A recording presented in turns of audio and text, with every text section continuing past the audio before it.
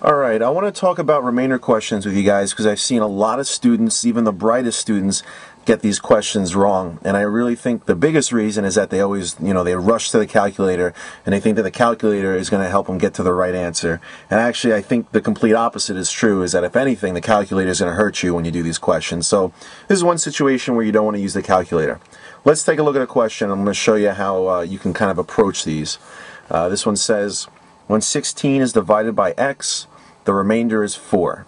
What is one possible value of x plus 1? So when you get these questions, and you know it's a remainder question, obviously it said remainder, you got to think like pre-K, first or second grade remainder. So what I mean by that, 3 into 8. Well, 3 goes into 8 twice, with a remainder of 2. That's the type of remainder we're talking about. So you can't use the calculator. If you get decimals, things will get all screwed up. Okay? So that's why you got to think like this. So this one is saying when 16 is divided by x, we get a remainder of 4. So a nice little trick or something you can do is you can take the remainder here and you can add or subtract. In this case, we're going to be subtracting from the number, and that should give us a number that will work. Let me show you what I mean. So we can take the remainder of 4, let's subtract it from 16 to get x. So 16 minus 4 equals 12, and let's see if that works. 16 divided by 12, well yeah, 12 goes into 16 once, and what's left over? We have a remainder of 4. So that's a nice little handy thing you could do to try and find the number. So if we know x is 12, we want to know what is one possible value of x plus 1. We're just going to add 1, so we get a final answer of 13. Okay, so that's kind of one situation where you can play with the remainder to help you find the answer. Let's look at another one. Okay, so we have when k is divided by 3, the remainder is 2. What is the remainder when 2k is divided by 3? So again, if we wanted to write this out, it says k divided by 3, and we get a remainder of 2. Well, this time we can add the remainder back to the bottom number to get k. So we get k equals 5, and let's see if that makes sense. 5 divided by 3, 3 goes into 5 once, and what's left over? We have a remainder of 2. So when k equals 5, that works out. We can use that.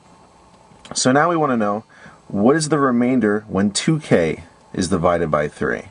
So 2k is going to equal 10 because we said k is 5.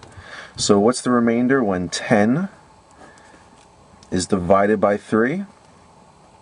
And what's the remainder? Well, 3 goes into 10 3 times, right? And you have 1 left over. So you should have a remainder of 1. And that would be your final answer. On the SAT, you'd write down 1 and grid in 1. And I don't really have a great answer for you if you're asking when do I add and when do I subtract with the remainder. You kind of just got to play around. I don't want to make too many rules up. But just know you can work with the remainder and kind of play around with the numbers to find another number that works. Okay, so it just takes some practice. Let's try this one. I got a little crammed when I wrote this, but you should be able to see it. This one says, for all positive integers a and b, let a triangle HB be defined as the whole number remainder when a is divided by b. So what that means is this whole thing is the remainder when a is divided by b. It's kind of like a function question. If 36HB is equal to 0, which of the following cannot equal b? So the question you have to really ask yourself is, what does this mean? So what that's saying is, when 36 is divided by b, the remainder is 0. So we can write that out, just kind of 36 divided by b, I get a remainder of 0.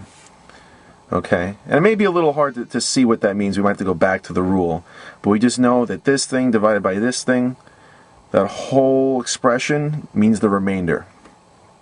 So 36 divided by what's going to give me a remainder of 0?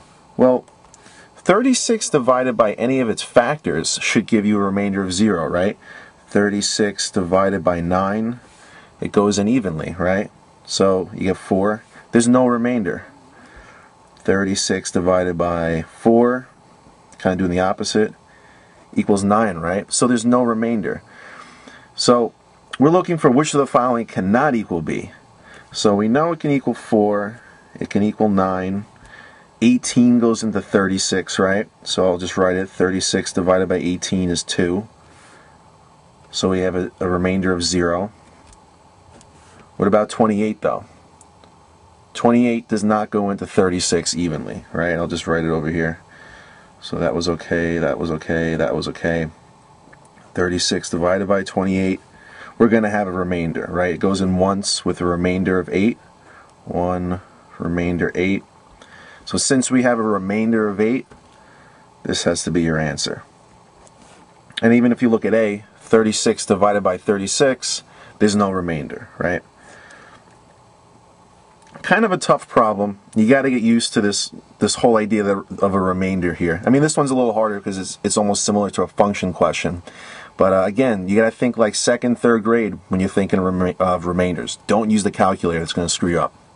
All right, the one that I want to end with, and I tried to make these get slightly harder each time, and we'll see if this one, and this might be the hardest. Maybe the last one was the hardest one. This one says, when the positive integer xy is divided by 5, the remainder is 4. Which of the following statements must be true? Okay, so it's a positive integer. So let's write our little expression here, xy divided by 5. And we're saying that means the remainder, I'll just abbreviate, is 4. So maybe what we'll do is in this case, we'll add the remainder back to 5. So let's say xy equals 9. Well, let's test it. 9 divided by 5. Well, it works out, right? Because 5 goes into 9 once. And what's the remainder? The remainder is 4.